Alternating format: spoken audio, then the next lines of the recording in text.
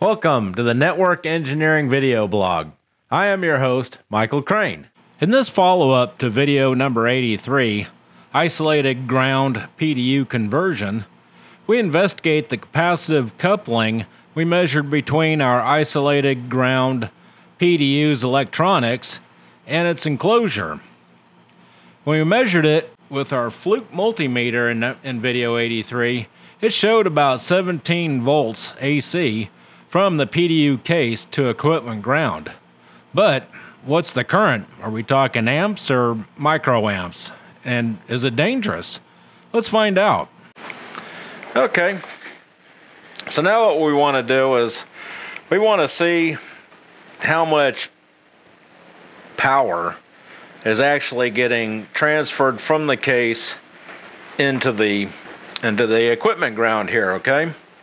To do that, I'm going to use this little 1/4 watt 1K ohm resistor as a shunt resistor, so we can determine how much current is actually getting transferred from the case to the ground. So I'm going to go ahead and get this set up real quick, and I'll be back.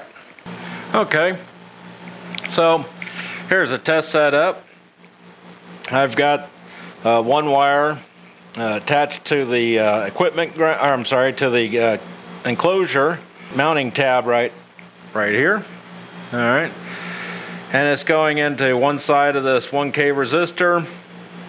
The other side of the resistor is going to the building ground, which is simulating our equipment ground. All right, and then I just have the voltmeter measuring the voltage across the 1K ohm resistor. All right, so I'm gonna turn the voltmeter back on, AC, and let's power this guy up. Looks like we've got about 3 millivolts. All right. Okay. Well, that 1K resistor wasn't working. It was showing about 3 millivolts. You notice when I first turned it on, it kind of shot up and went down and jumped around, and I believe we're in the noise, right? So what I did is I went ahead and put a 10K shunt resistor in here, and it's still powered off, as you noticed. And if you notice, yeah, see, all I have to do is just touch it. So we're down in the noise at this right here. We needed a bigger shunt resistor, so I'm going to go ahead and turn this back on now. Okay, so now we're above the noise. Okay, so we're reading about 37. If it settles down, let's just call it 37 millivolts. Okay, and some quick math tells us that so if 37 millivolts divided by 10K gives us about 3.7 microamps. All right, okay, and that's pretty small, right?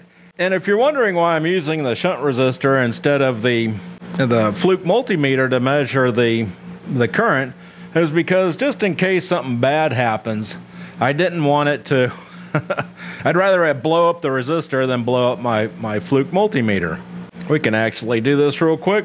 Go ahead and power this guy off. All right, plug him, put it down here in the microamp range.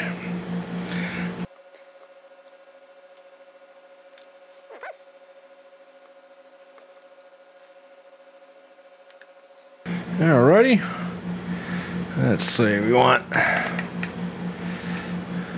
microamps. All right, turn this baby on, and it's saying about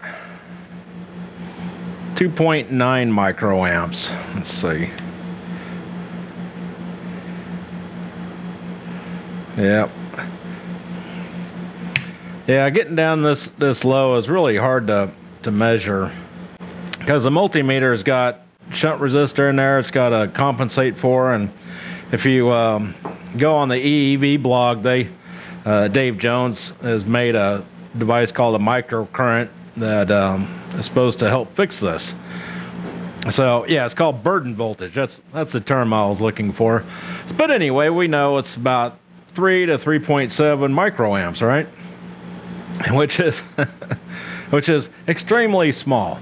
So we don't have to worry about wasting too much power or muddying up the equipment ground with this, all right? Don't forget, you can support the Network Engineering video blog by donation using a credit card and PayPal, or by purchasing products at the Muxall store. Details and links are in the description under this video. Well, that's it for this video.